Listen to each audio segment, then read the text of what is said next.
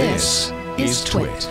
It speaks to me a little more than some of the other stuff that we've talked about today, only because in the preparation that I do for the shows that we do on the network, so like we've got subscriptions to a lot of the sites that we pull news from, but we don't. I mean, obviously, we can't buy a subscription to every single site, and every once in a while, you run into that free article limit, and dang it, I want to read this. I want to invite that person on to talk about their article, and I can do nothing.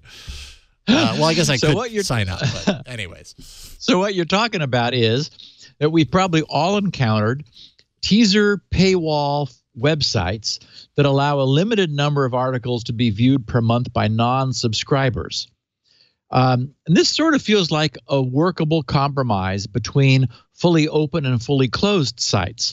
They're clearly hoping that they're wanting you to see all their goodness rather than never be able to see any. But obviously they're hoping to upsell you into establishing a subscription. So they're hoping that you'll find value there and then be annoyed when that one article you really want to read fades out into that notice that the site requires a monthly fee for you to keep reading. I get hit by that all the time, just like you, Jason, when you're putting the shows together. And this, of course, begs the question, how are they counting the number of pages you visited? The answer could be some form of fingerprinting, but we know that browser fingerprints, while containing some entropy, are not unique. Many other browser users will coincidentally have a browser with the same fingerprint, since it's just based on a bunch of characteristics that are visible from script on your browser. And these sites are not attempting to block rocket scientists, after all, from having access. They're only trying to put up a barrier to casual users, which is to say, it's not like it's impossible to get around this.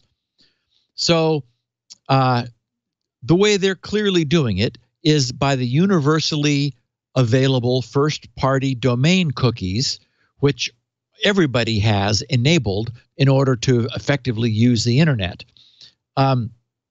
So it wasn't long before people who want to read that one additional article but didn't want to join up discovered that switching to their favorite browser's incognito or private browsing mode, whatever it's called on your browser, made that possible. Since private browsing deliberately does not record first-party domain cookies, or for that matter, anything else, a user of an incognito browser is suddenly unknown and always starts out with a zeroed prior articles counter, since they appear as an unknown, uncookified visitor.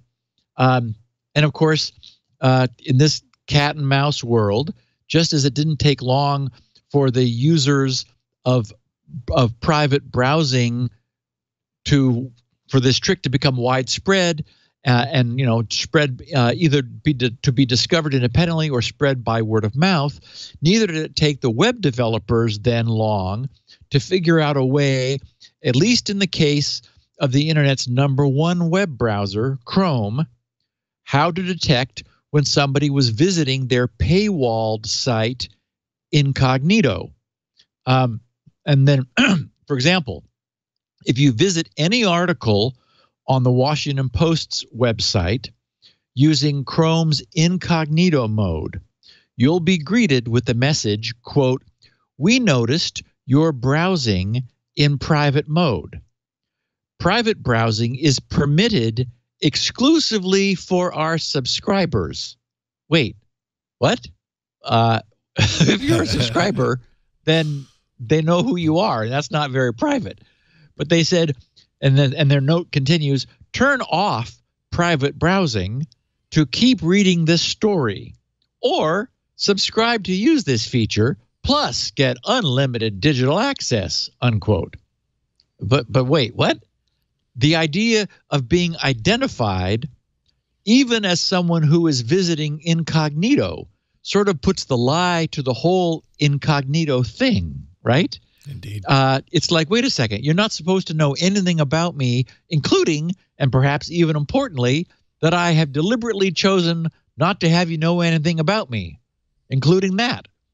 So this occurred to the engineers at, as Leo used the term last week, the Goog, which is now...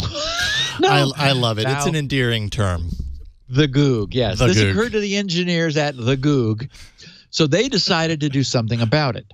It turns out that Chrome's Incognito Mode disables its file system API, as you would want it to, as part of Chrome's effort to prevent the user's activities from leaving any lasting traces in the system.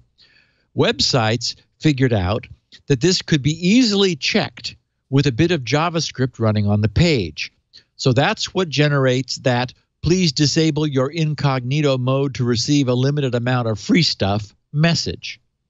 Consequently, at the end of this month, actually it'll be July 30th, 1 week from today, we're going to be getting Chrome 76 with a file system API that no longer gives away the fact that the browser is in incognito mode, or the browser's incognition.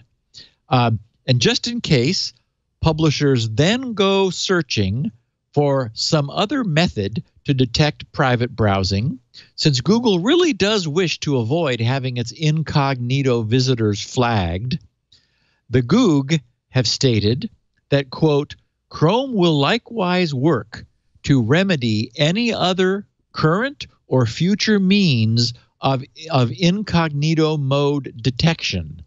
So be forewarned, you web developers out there, the Goog is going to work to protect its users' privacy. And now we all know, well, I didn't realize it before, but that's going to come in handy now, that I'll be able to use in private mode or incognito mode or whatever it's called to avoid those notices. So thank you, Goog. Thank you, the Goog.